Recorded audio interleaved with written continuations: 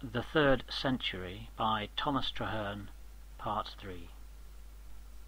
The corn was orient and immortal wheat, which never should be reaped, nor was ever sown.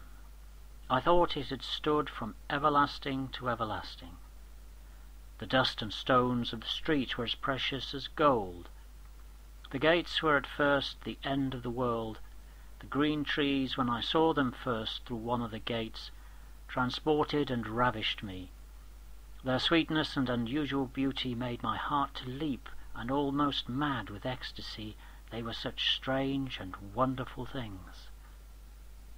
The men, oh, what venerable and reverend creatures did the aged seem, immortal cherubims, and young men glittering and sparkling angels, and maids strange seraphic pieces of life and beauty. Boys and girls tumbling in the street and playing were moving jewels. I knew not that they were born or should die, but all things abided eternally as they were in their proper places. Eternity was manifest in the light of the day, and something infinite behind everything appeared, which talked with my expectation and moved my desire.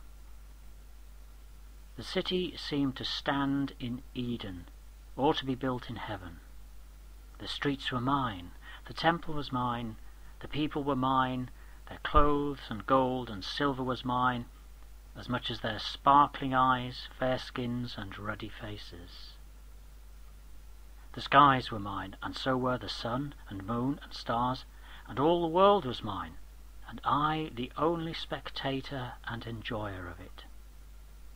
I knew no churlish proprieties, nor bounds, nor divisions, but all proprieties and divisions were mine, all treasures and the possessors of them, so that with much ado I was corrupted, and made to learn the dirty devices of this world, which now I unlearn, and become as it were a little child again, that I may enter into the kingdom of God.